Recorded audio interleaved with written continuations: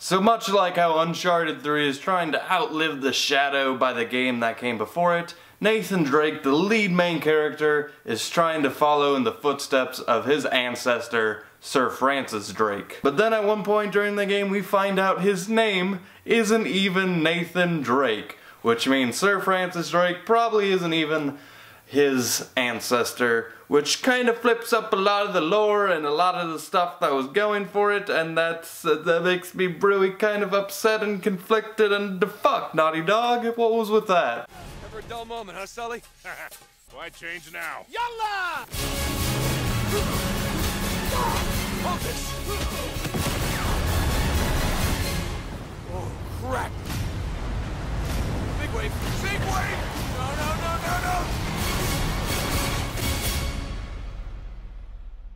So Uncharted 3, hello everyone and welcome to Solshow, and today we take a look at the third installment within the Uncharted franchise. As always guys, if you liked Uncharted 3, I want you to give this video a thumbs up. However, if you're one of the people who disliked Uncharted 3, feel free to give this video a thumbs down, and the like bar will show me your guys' reaction to the game. And as you guys may or may not know, I am going through my PS3 catalog, and I've gone through a bunch of games, and I've even gone through the first two Uncharted games. These are all first time playthroughs, so if you want my reaction to those games, I will hopefully have annotations here or towards the end of the video that you can check out. Also, another quick note, I'm going to be spoilery, if not just a spoiler light on the past games in the franchise, so just keep that in mind. I won't cover anything big though. Anyway, I will say right off the bat, I was so surprised how much I loved the first half of this game. There was this really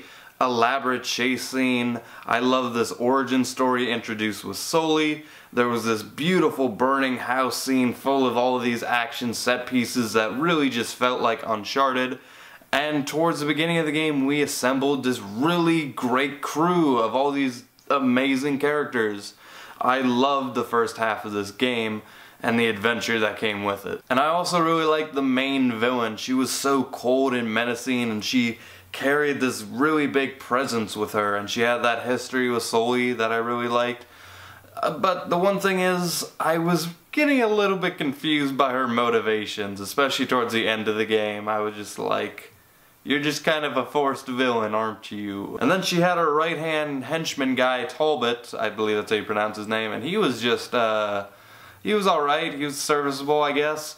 And he apparently had like superpowers and could disappear and do some other weird stuff that was never really explained for some reason. And this game has its flaws, and I'll cover them, but I have a lot to say on the good aspects of this game. For instance, the hand-to-hand combat in this game, it was so fresh. They really brought a new impact to it. A lot of the times I would just abandon the gunfights and just try and run up to people and punch them in the face just because I like the hand-to-hand combat so much. And it's really satisfying when you just pull a guy's grenade thing and he just explodes. I love that. And some of the plot threads it introduced, like this idea that maybe Drake is getting a little bit too obsessed with this fortune hunting bullshit. I really like that plot thread. It was completely valid. And Drake and Elena, they had a really realistic relationship status that wasn't your usual video game, oh, we got married and let's move on from there.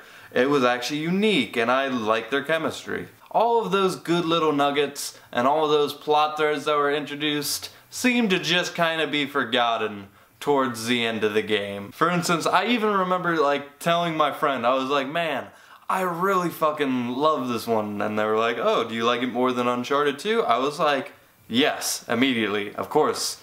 Then I thought, well, unless, you know, if they managed to just, you know, completely fuck up the ending. And guess what? They might have completely fucked up the ending. The latter half of this game, just the farther I went into it, the more rushed it felt. The more forced it felt. And I was really getting tired of the usual Uncharted, you know, Drake nearly dying.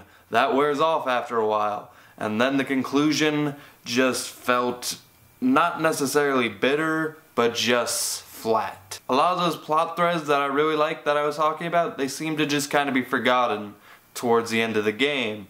And it was also shorter than I expected, and not to mention, this game, the very final shots, it was very subtle, which I'm okay with. Uncharted 2 was like that. I didn't love that either. But this game, it ended even more subtly than the one before it. But that just doesn't fit when this is the same game where you're platforming around a flaming airplane right before it crashes. That is epic. That shouldn't be in the same game where it ends on a subtle joke. However, do I like Uncharted 2 Among Thieves more than I like Uncharted 3 Drake's Deception? No. I'm probably in the minority there, but I think they're really just on the same playing field. But as some of you guys may or may not know, I have a rating badge called the Hall of Fame badge, which I give out to, you know, some of my favorite games that are like in that 9 out of 10, 10 out of 10 range. And I easily would have slapped this game with it if only it would have kept up the momentum it had. Now, I don't want to harp on this game too much. I still think it's a great game. I think this entire, you know, trilogy, if you want to call it that, was really just one good round after the other. But considering that it's the conclusion to that trilogy, hell yeah, I expect the final note of this game to have a 1-2 punch that's really gonna knock me out. But I was just kind of standing there like, what happened? I thought it was a great game, but great games can still live in shadows and not fulfill what they were intended to. And I feel like Uncharted 3 fits that bill. And with all that being said, I give Uncharted 3 Drake's Deception an 8 out of 10 and the sole badge of approval. Anyway guys, thanks so much for watching. As always, you can wait for the after credit scene for more reviews. You can check out my second channel for, you know, bonus videos. Or you can check out my Twitter or Patreon if you feel like supporting my dreams and aspirations and shit like that. Anyway, thanks so much for watching again, and with that, I leave you. I keep sleeping through the daytime, running on just empties, washing all my sheets.